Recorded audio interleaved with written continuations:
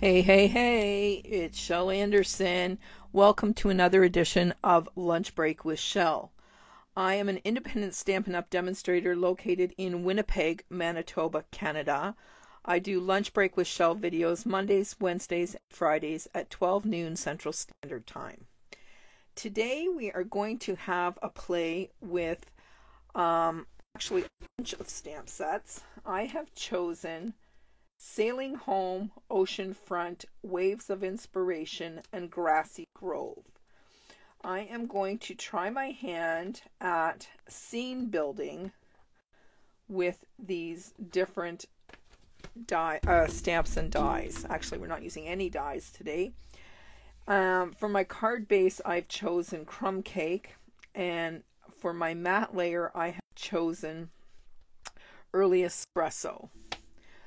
My ink colors today are Balmy Blue, Smoky Slate, Soft Succulent, Garden Green, Evening Evergreen, Soft Suede, and Early Espresso.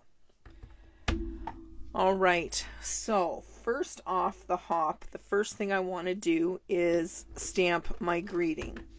Because if I get this card all done and I mess up on the greeting, I'm not going to be a happy camper. So you'll notice on my Stamparatus that I've already loaded my stamp, and you'll see this piece of plastic. This is actually a piece that I cut out of a cutting mat that you buy at the dollar store. And what I've done is I've lined it up and I've stamped the stamp down to make sure that I have it in the position that I want, so I'm not wrecking my cardstock. So that's just a little tip for you. Now I'm going to ink that up and stamp down my greeting. And this greeting, oh, it's beautiful, turned out perfect.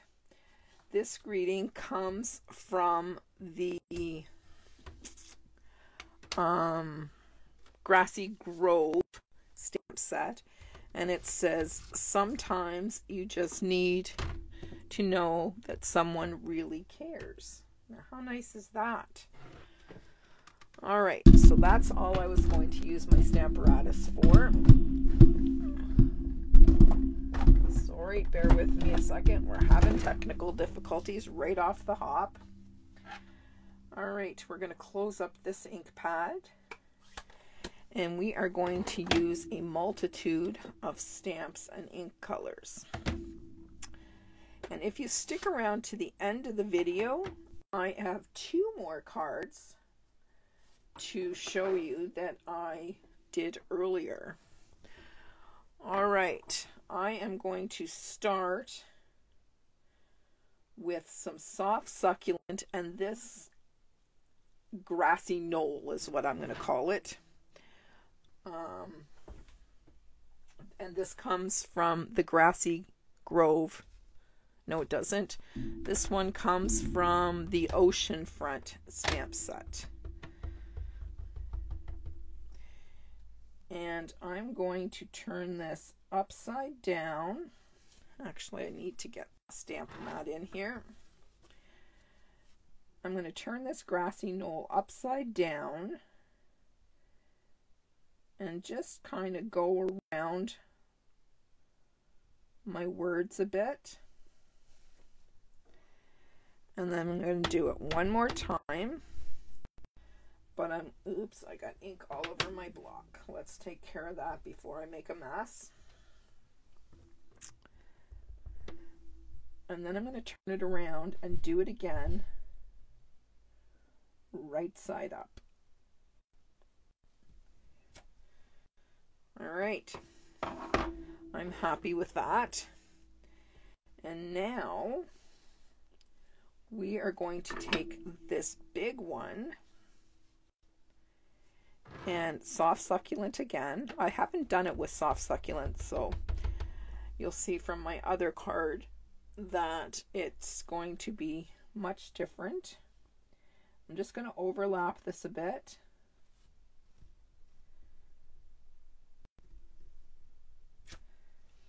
And you'll notice that I'm stamping on a stamp mat.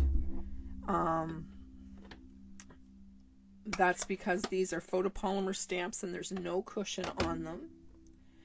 Now I'm going to switch to Balmy Blue. And I am going to clean off that stamp and ink it with Balmy Blue. And because this one's here, I'm going to flip it. And this one's going to go right up and off the top of the page. All right, there we go. So far, so good. Now, I have my deer stamp, and I'm going to do it in soft suede this time. On my other card, I did it in early espresso, and I thought it was too dark. So I'm going to try this one in soft suede. And it really doesn't matter where you put this on your card, because we're going to build the scene around it. All right, now I have Evening Evergreen, and I'm looking for my trees. I haven't used Evening Evergreen before either. I'm actually going to stamp this on the back to see how dark it is. I think that's going to be okay.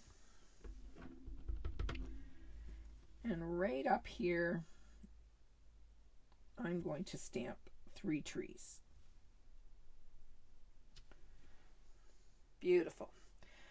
Now, you notice before I stamped those trees, it didn't look like anything, and that line was really definitive. Now, just by stamping trees over there, it looks like that's a field, right?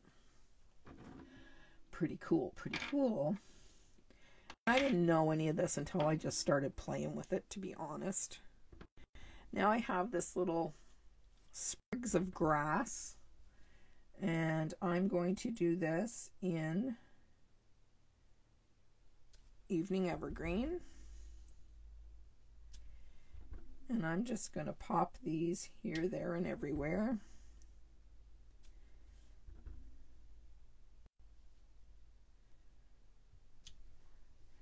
Like so. And then I have some birds. I have a single bird, and I have 3 that go together from the Sailing Home. The single one is from, which one? Waves of Inspiration. And I think this time I'm going to use the single one because I really don't want to make it, those clump of birds, to be too big for this scene. And this way I can, oh, you see what I just did? I got a halo after all that. Now, am I going to be able to fix that halo?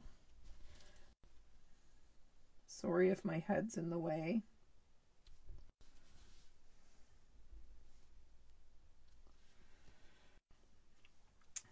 Well, it's not perfect, but that's okay.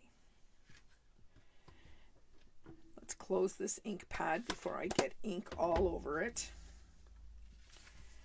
And now, this is the most amazing part to me. Watch what happens when we mat this together. This piece just all falls into place and just seems to pop.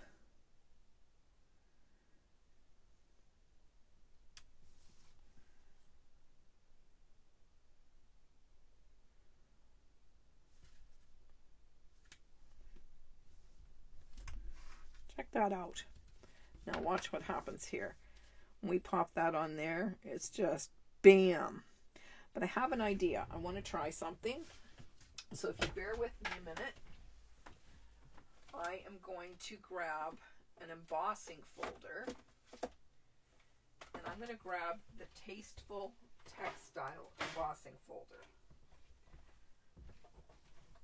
And I'm just going to bring in this big machine. And I need a plate or two.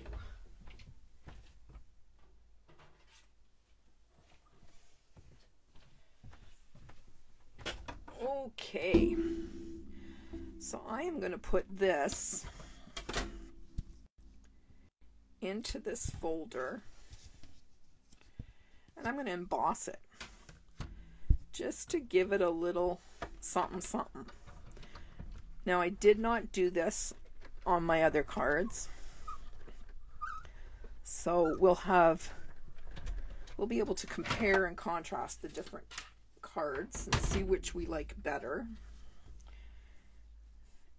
And it just gives it, I don't know whether the camera's picking that up or not, but it just gives it a little something something.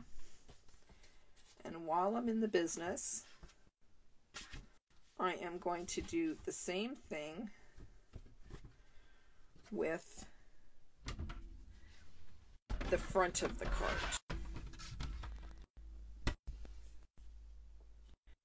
Just to give it a little something something.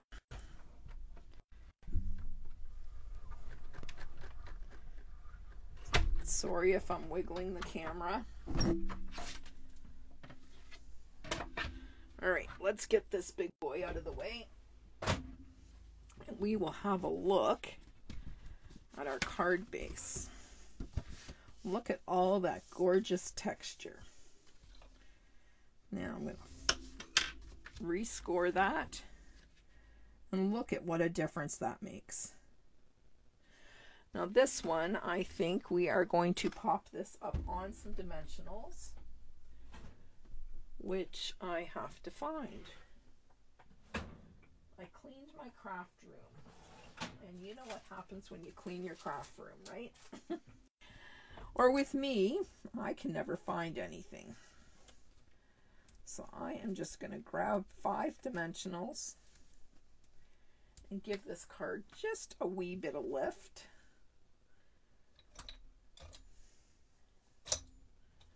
There we go.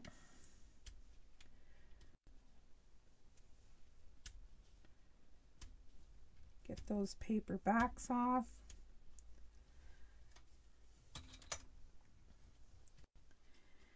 And then we'll pop this right in the center, like so. How cool is that?